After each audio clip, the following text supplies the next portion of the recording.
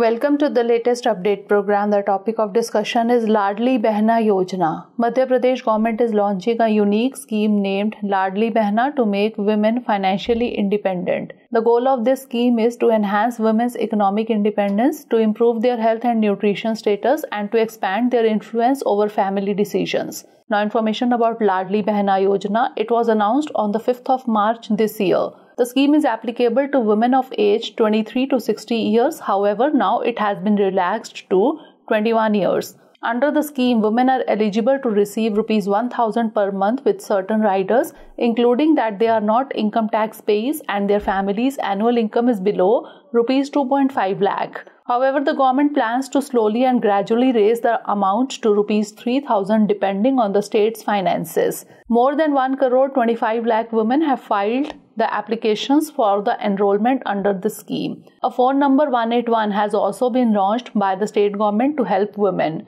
For security of women and their empowerment, Ladli Behna Army has also been formed.